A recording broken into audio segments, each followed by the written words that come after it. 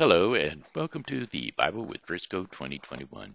I am your messenger of the Word of God, Shenandoah Briscoe, and today we're going to be covering Job 14 through 16 and Acts 9:22 through 43. Father, I just ask for clarity of voice so that the reading of your Word will be a blessing to you and for all of those who have tuned in from all around the world. In Jesus' mighty name, amen. And they all said, amen. Job 14. Mortals born of women are of few days and full of trouble. They spring up like flowers and wither away like fleeting shadows. They do not endure. Do you fix your eye on them? Will you bring them before you for judgment? Who can bring what is pure from the impure? No one. A person's days are determined. You have decreed the number of his months, and have set limits he cannot exceed. So look away from him and let him alone, till he has put in his time like a hired laborer. At least there is hope for a tree. If it is cut down, it will sprout again, and its new shoots will not fail. Its roots may grow old in the ground, and its stump die in the soil. Yet at the scant of water it will bud, and put forth shoots like a plant. But a man dies and is laid low. He breathes his last and is no more. As the water of the lake dries up, or a river bed becomes parched and dry, so he lies down and does not rise. Till the heavens are no more, people will not awake, or be aroused from their sleep. If only you would hide me in the grave, and conceal me till your anger has passed. If only you would set me a time, and then remember me. If someone dies, will they live again? All the days of my hard service I will wait for my renewal to come. You will call, and I will answer you, and you will long for the creature that your hands have made. Surely then you will count my steps, but not keep track of my sin. My offenses will be sealed up in a bag, and you will cover over my sin. But as a mountain erodes and crumbles, and as a rock is moved from its place, as water wears away stone, and torrents wash away the soil, so you destroy a person's hope. You overpower them once only for all, and they are gone. You change their countenance and send them away. If their children are honored, they do not know it. If their offspring are brought low, they do not see it. They feel but the pain of their own bodies and mourn only for themselves. Eliphaz, Job 15.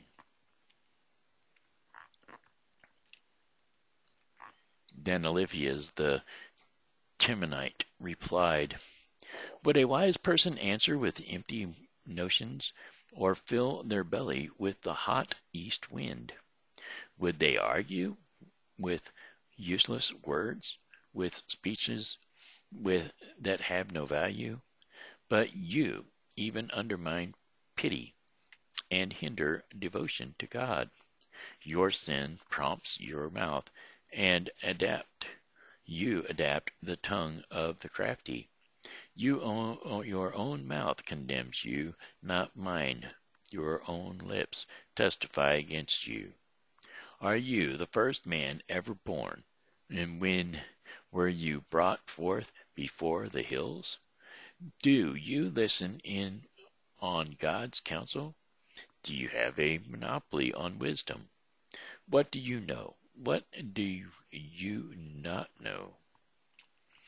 What insights do you have that we do not have? The gray-haired and the aged are on our side. Men even older than your father are God's consolations, not enough for you in your words, spoken gently to you. Why was your heart carried you? Why has your heart carried you away? And why did your eyes flash, so that you vent your rage against God and pour out such words from your mouth? What are mortals that they could be pure, or those born of women that they could be righteous? If God places no trust in his holy ones, if even he has, the heavens are not pure in his eyes, how much less mortals who are vile and corrupt, who drink up evil like water. Listen to me, and I will explain to you. Let me tell you what I have seen, what the wise have declared, hiding nothing, received from their ancestors, to whom alone the land was given, when no foreigners moved among them.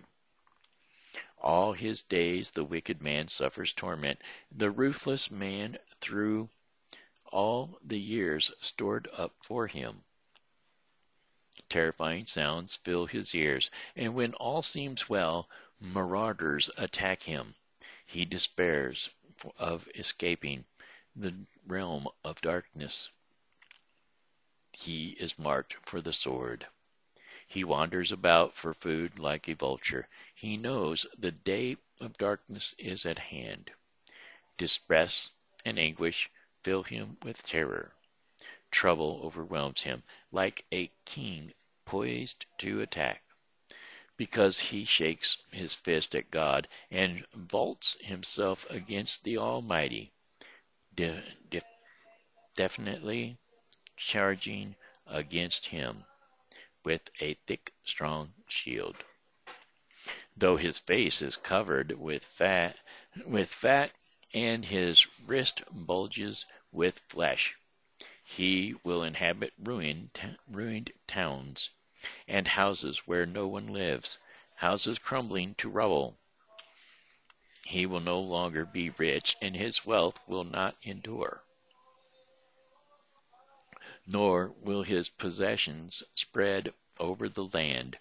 He will not escape the darkness. A flame will wither his shoots, and the breath of God's mouth will carry him away. Let him not deceive himself by trusting what is worthless, for he will get nothing in return. Before his time he will wither, and his branches will not flourish. He will be like a vine stripped of its unripe grapes, like an olive tree shredded its blossoms. For the company of the godless will be barren, and fire will consume the tents of those who love bribes. They conceive trouble and give birth to evil. Their wombs fashions deceit. Job 16. Then Job replied, I have heard many things like these. You are miserable comforters, all of you. Will your long-winded speeches never end? What ails you that you keep on arguing? I also could speak like you. If you were in my place, I could make fine speeches against you and shake my head at you. But my mouth would encourage you. Comfort from my lips would bring you relief. Yet, if I speak, my pain is not relieved, and if I refrain, it does not go away. Surely, God, you have worn me out. You have devastated my entire household. You have shriveled me up, and it has become a witness. My my gauntness rises up and testifies against me. God assails me and tears me in his anger, and gnashes his teeth at me. My opponent fastens on me his piercing eyes. People open their mouths to jeer at me. They strike me my cheek in scorn, and unite together against me. God has turned me over to the ungodly, and thrown me into the clutches of the wicked. All was well with me, but he shattered me. He seized me by the neck and crushed me. He has made me his target. His archers surrounded me. Without pity, he pierced my kidneys and spilled my gall on the ground. Again and again he burst upon me. He rushes at me like a warrior. I have sewed sackcloth over my skin and bruised my brow in the dust. My face is red with weeping. Dark shadows rings my eyes. Yet my hands have been free of violence, and my prayer is pure. Earth do not cover my blood. May my cry never be laid to rest. Even now my witness is in heaven, my advocate is on high, my intercessor is my friend. As my eyes pour out tears to God on behalf of a man, he pleads with God as one pleads for a friend. Only a few years will pass before I take the path of no return. That was Job 14 through 16. And now we'll be covering Acts 9:22. So let's turn to Acts 9. It's, chapter 22, verse 22. Acts chapter 9, verse 22. Yeah, we'll call it that. Yet Saul grew more and more powerful and baffled the Jews living in Damascus by proving that Jesus is the Messiah. After many days had gone by, there was a conspiracy among the Jews to kill him. But Saul learned of their plan. Day and night they kept close watch on the city gates in order to kill him. But his fellow followers took him by night and lowered him in a basket through an opening in the wall. When he came to Jerusalem, he tried to join the disciples, but they were all afraid of him, not believing that he had really was a disciple. But Barnabas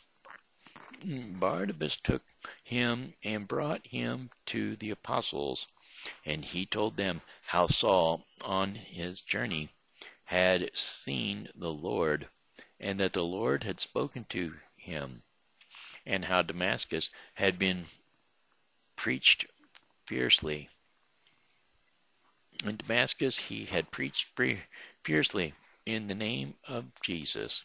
So Saul stayed with them and moved about freely in Jerusalem, speaking boldly in the name of the Lord. He talked and debated with the Hellenistic Jews, but they tried to kill him. And when the believers learned of this, they took him down to Caesarea and sent him off to Tarsus. Then the church throughout Judea, Galilee, and Samaria enjoyed a time of peace and was strengthened, living in the fear of the Lord and encouraged by the Holy Spirit. It increased in number. As Peter traveled about the country, he went to visit the Lord's people who lived in Lydia. Then there he found a man named Ananias, who was paralyzed and had been bedridden for 8 years. Ananias, Peter said to him, Jesus Christ heals you. Get up and roll up your mat. Immediately Ananias got up, and all those who lived in Lydia and Sharon saw him and turned to the Lord. In Joppa there was a disciple named Tabitha. In Greek, her name is Dorcas. She was always doing good and helping the poor. About that time she became sick and died, and her body was washed and placed in an upstairs room. Lydia was near Joppa, and so when the disciples heard that Peter was in Lydia, they sent two men to him and urged him, please come at once. Peter went with them, and when he arrived, he was taken upstairs to the room. All the widows stood around him, crying and showing him the robes and other clothing that Dorcas had made while she was still with them. Peter sent them out of the room. Then he got down on his knees and he prayed. Turning toward the dead woman, he said, Tabitha, get up. She opened her eyes, and seeing Peter, she sat up. He took her by the hand and helped her to her feet. Then he called for the believers, especially the widows, and presented her to them alive. This became known all over Joppa, and many people believed in the Lord. Peter stayed in Joppa for some time with a tanner named Simon. And that was Acts 9:22 through 43, which concludes the Bible with Briscoe 2021 for today. Tomorrow we will be covering Job 17 through 19 and Acts 10:1 through 23. Father, I just thank you for your word, because without your word, I would not be able to be your messenger of the word. And so I thank you. I give you all the praise and all the glory. In Jesus' mighty name, amen. And they all said amen. Thank you, folks, for tuning into the Bible with Briscoe 2021 for today. I, Shenandoah Briscoe, have enjoyed being your messenger of the Word of God. And as always, you know, God loves you, and so do I. And so come back and see us tomorrow, because we'll be here, and we hope that you are too.